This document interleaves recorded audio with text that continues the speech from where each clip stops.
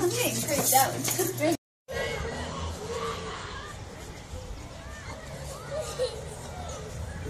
We have done the Math Olympics at the East Grand School for about 10 years, and the principal this year asked if we might want to open it up to other content areas.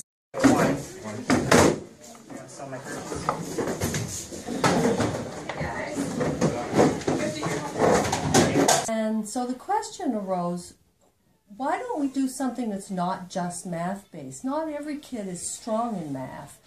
And so it became an academic Olympics.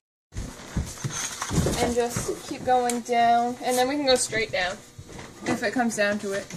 The students work in teams to complete a project. The students, it's really about incorporating all the content areas. Phone? You still have my phone? Okay, cool. I just like maybe 1,000. Good. Okay, you guys are going to use these today. Our team chose to renovate the children's section of the Danforth Public Library.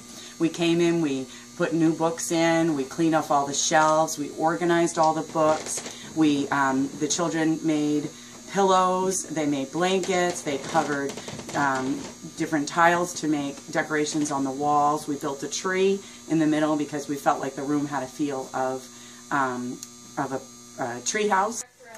I think the kids are going to like it. I know they are. Okay, I think I remember those up. A lot, good.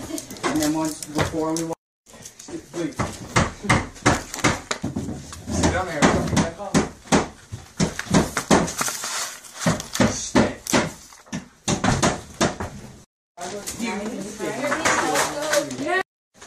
With the thing? Yeah. I think they'll always remember this. Yes. Is it good? I'm not Scott. Good, Mark? Yeah, I think so.